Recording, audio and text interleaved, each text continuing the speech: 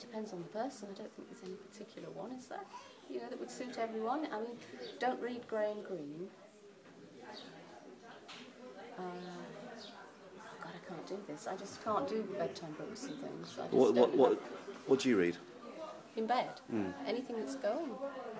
I've been reading James Joyce lately. I've been going back to my old stuff. So, you know, a lot of people wouldn't consider that bedtime reading, would they?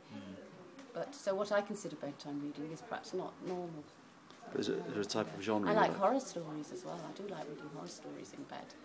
And you're not supposed to read them in bed, are you? No, I was just going to suggest not to read any Chuck Palahniuk if you don't want your head filled with sinister and disturbing ideas last thing at night.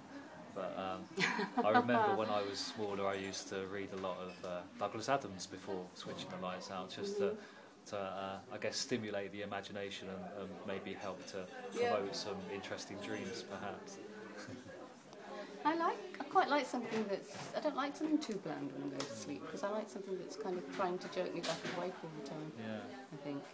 Because sleep is so boring, isn't it? Let's face it. It is very, very boring, yes. So you want something that you're going to have to kind of fight against, so that it's gripping you so much that you actually have to feel your eyes closing.